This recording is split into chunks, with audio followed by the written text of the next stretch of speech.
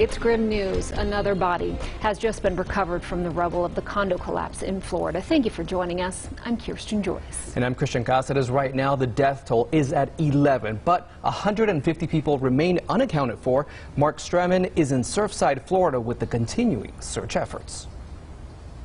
Rescue workers created a bucket brigade as they removed concrete rubble the size of basketballs bit by bit. We're going to continue and work ceaselessly. Officials in Surfside, Florida say 5 days after the collapse, there is still reason for hope.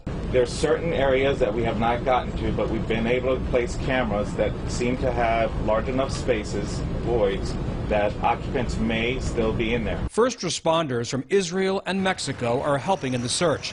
The team from Mexico, Sedania International, is using a dog named Oreo. Because of the weight, she can go in other places that have more instability that another dog cannot go.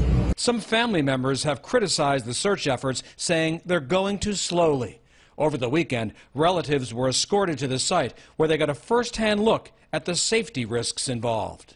They witnessed a rescuer tumble 25 feet down the mountain. That is a perfect example of the situation that we're dealing with. Federal investigators are also on the scene. The people of Florida want to understand how could this happen, and then what could we do to make sure it doesn't happen again. An assessment done by engineers in 2018 noted that in the garage, an abundant cracking and spalling of various degrees was observed in the concrete columns, beams, and walls.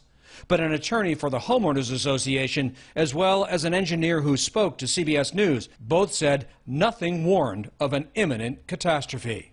Mark Strassman, CBS News, Surfside, Florida. The National Institute of Standards and Technology says its team of 6 scientists and engineers will collect first-hand information on the collapse. That will help determine if a full investigation will be conducted. The team will only enter the site once it is deemed safe for them to do so.